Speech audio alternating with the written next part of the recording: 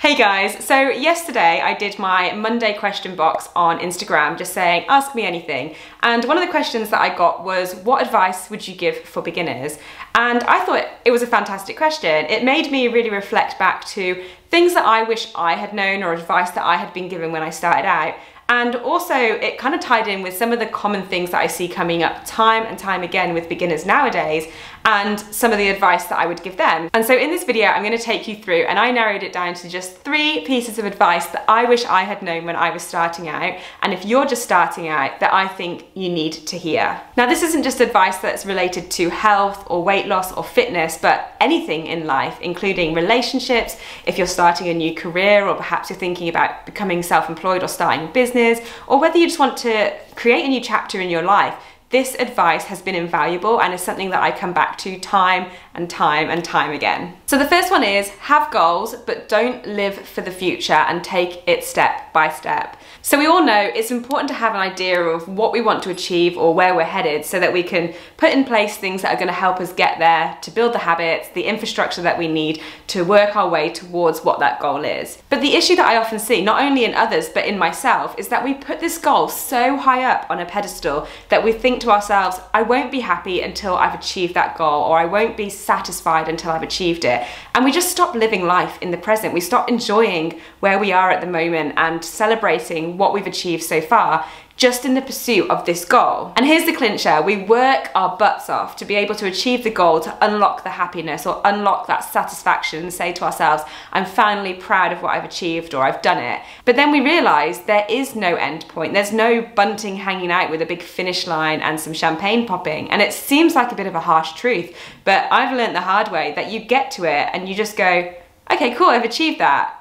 Now what's the next goal? Because it is never ending. This is a lifelong meandering journey that's going to be full of ups and downs, like a big long roller coaster, and your goals are going to be constantly changing as much as your life is.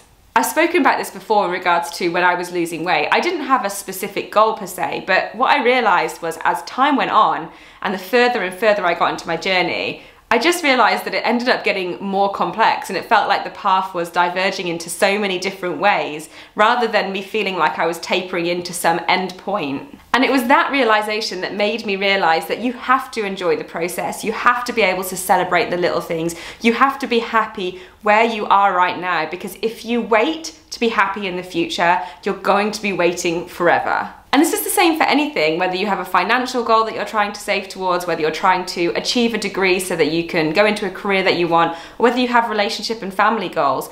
If you continually wait until you've achieved what you've set out to achieve to be happy, you're going to realise very quickly when you get there that the goalpost has just moved a little bit further and now there's more things to achieve. And if you'd put your life on hold and waited to be happy until you'd achieved that goal, that you were just going to be continually putting your life on hold for the rest of your life. Although it doesn't feel like it, the struggle and the hard work that you put into working towards a goal is often the stuff that you look back on and you feel the proudest of and you remember fondly.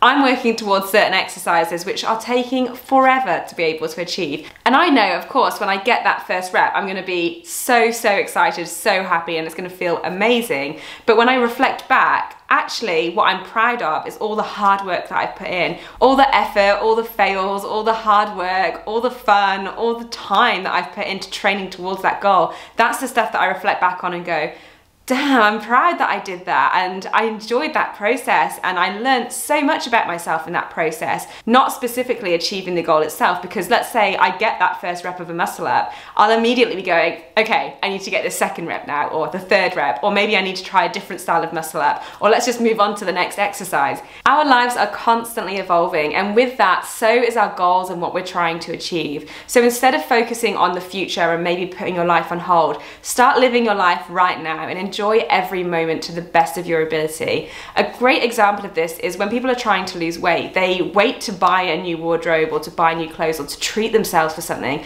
until they've lost the weight. And to me, that's a perfect example of saying to yourself, maybe on a subconscious level, that you're not worthy of that right now, but in the future you will be. Whereas you are worthy of it right now. You should treat yourself, you should feel good, and you can feel good, and that's only going to benefit you in working towards those goals in the future. All right, so point number 2 is keep it simple and try not to overthink it. This one is critical because there is, as I always say, so much noise. There is so much information. We are constantly bombarding with conflicting messages, media, photos, information. Everything under the sun is thrown at us every hour of every single day. And there is no wonder that we are overwhelmed. But the one problem with being overwhelmed with information and trying to overcomplicate something is what it usually tends to lead to is not doing anything, inaction, just staying still. This kind of rolls into procrastinating as well.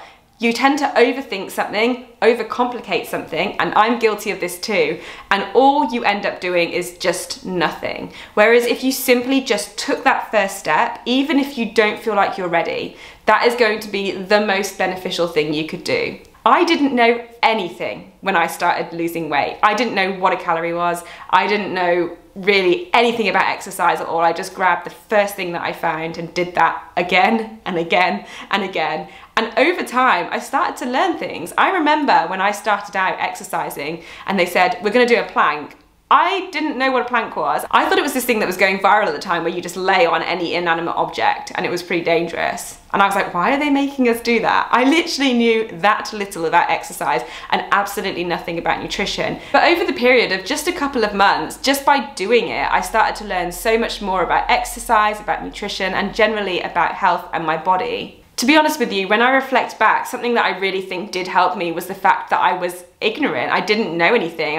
My lack of knowledge really helped. And the fact that social media wasn't as prevalent back then also really helped because I wasn't constantly getting these conflicting messages and these extra things that I should be doing or things that I hadn't thought about. And it is the same with pretty much anything. We always want to make sure we're really, really prepared, that we know everything, that we're in the best position, that we've planned everything out, that we have a really clear idea of what we're doing and when we're doing it when we start out. For example, if you're starting a business, over planning something, trying to think exactly how everything works, and maybe focusing on things that ultimately just don't matter. What that's doing is preventing you from just getting started, and ultimately getting started is where you're going to learn the most. That's going to be the most valuable thing that you can do. In my opinion and my experience, the one thing that is invaluable and that I would say you need when you're starting out is a reason why.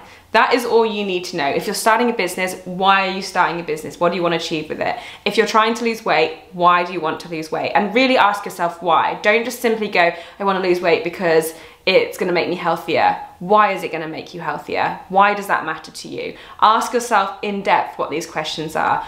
Make sure you have a strong reason why and that it matters to you, and that is something that you can constantly come back to. When you focus on that reason why, you can block out all that noise and you can take one step at a time, and you will grow so much in that process of actually doing rather than just being paralyzed into not doing anything. As they always say, a rolling stone gathers no moss. So it's like a snowball effect. The more you do, the more you'll understand, and the more you'll have a clear understanding of what works for you and where you're trying to get to and how you're going to get there. The more you do this, the easier it will get. And I understand how hard it is when you're just starting out with something and you have very little knowledge. It can be really scary and you can feel really alone. So you find comfort in gathering as much information as possible and feeling like you have a good understanding. But I promise you, if you start by keeping it super, super simple and basic and slowly start to work on adding more in as you feel like your knowledge improves and you feel more confident with what you're doing, that is going to be invaluable in terms of getting you to where you want to go. I still remember when I was in high school and one of my teachers gave me the acronym KISS, and he said, keep it simple, stupid. And I still remember that. Now that was in regards to creating a circuit board, but it's pretty much the same advice that I use throughout my life. Every time I start to get overwhelmed, I just go, keep it simple, stupid, and I take it right back to the bare bones and just get the ball rolling, and it always, always helps. It's definitely not easy to just not overthink things, but I promise you, if you can continue working on it and come back to that, keep it simple, don't overthink this, it will pay dividends. And that brings me on to the last one, and I feel like if you've watched a few of my videos, you're gonna know what I'm gonna say, and that is that consistency trumps everything. Consistency is key and is the one thing that you should strive for over everything else. Time and time again, I see this happening, and that is that somebody will be doing something and they just come to the conclusion that it's not working because after a certain period of time, nothing has happened or nothing has changed.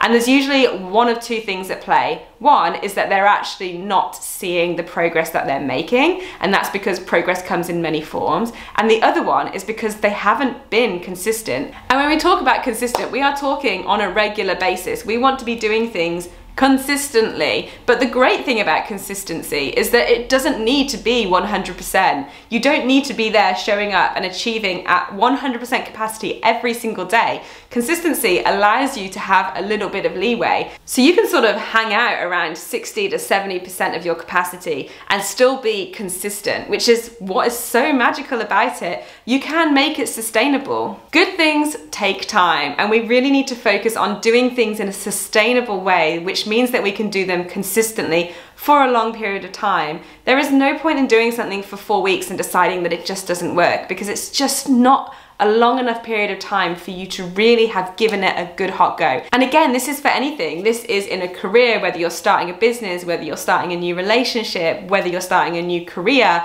whether you're saving money. You wouldn't put a small amount of money each day in your bank account for a month and then at the end of the month wonder why you're not a millionaire. You would accept that it's going to take consistency and a serious amount of time to be able to save the money that you want. And for some reason, we can accept that with finances, or if we went to university to study. We don't go in on day one and expect to be able to know everything enough to get a degree. We know it's going to take 4 years, and we accept that, and we somewhat enjoy the process of doing so. But when it comes to health, fitness, weight loss, we seem to think it's going to be really quick and it's going to be somewhat different, and it's just not. Unfortunately, it's not. It's exactly the same. So we have to approach it with this mindset of consistency, that it's going to take time, and that you can enjoy that process. You can enjoy the present. You can celebrate what you're achieving right now, because I have no doubt, even if you don't think you're making progress or you don't think there's anything worth celebrating, there definitely would be. And if you don't know what it is, you just message me and I will find something that you have been progressing in. If there's one thing that I strive to try and show, is that progress and achievements take time. And if you can be consistent, you don't have to be perfect, because I am in no way perfect in terms of my training or what I eat or anything like that. By no means. I mean, what really is perfect? But what I mean is, I don't apply myself 100%. I apply myself around 60 to 70% to a lot of my training principles. Yet I still make achievements, but it just takes time. And I've accepted that, as I spoke about in the Bulldog Gib podcast with Andrew Tracy, we're on the scenic route. Like, I'm just ambling along, accepting that this is kind of fun and I can enjoy the process. And eventually I will get there, but I'm not upset about the fact that I can't do a muscle up after 6 months. And I have no doubt that it will probably take me another year at least before I get a decent muscle up, and that's fine. I'm cool with that. I got a message the other day and someone said that they've been following progressions for handstands for the last 2 years and they finally managed to handstand for 2 or 3 seconds. And I was like, perfect, yes, that is exactly what we're talking about. These things take time, and if you're just consistent at 60 to 70%, you will get there. So don't be beating yourself up and trying to rush it, because that's not going to lead anywhere very quickly. The amount of messages and comments that I receive of people saying that they haven't lost weight within 6 to 12 weeks. I've been going for 5 years, and this is another thing that I always maintain, is that maintenance, when you get to your goal weight or wherever you're trying to get to, it's going to be constantly fluctuating, because your life's going to change. You might have periods where you don't train or where you are injured. You might have periods where you just lose all motivation. Maybe you have health complications and you're going to gain weight, you're going to lose weight, your motivations are going to change, your goals are going to change, what you're doing is going to change. So try to not focus so much on this goal-orientated outcome, and rather enjoy this roller coaster ride of life, because it is going to be a ride. So to bring it back to that final point, consistency is key. Do not be beating yourself up if you feel like you are not being perfect or exactly to the letter what you want to achieve, because that is probably not sustainable. What you want to aim for is consistency, and that allows you to live your life around what you're trying to achieve. Sustainability leads to consistency, and consistency will lead to your goals.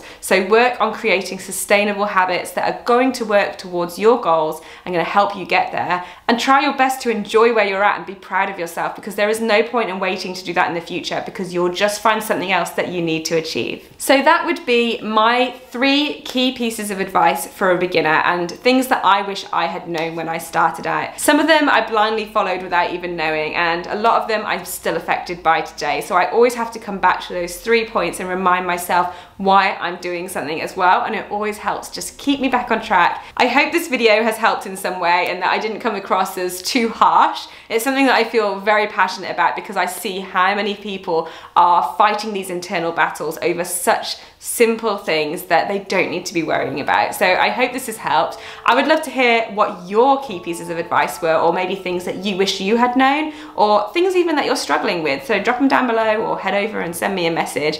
Otherwise, I will see you guys in the next video, and I hope that you have a beautiful day. And remember, don't be mean to yourself.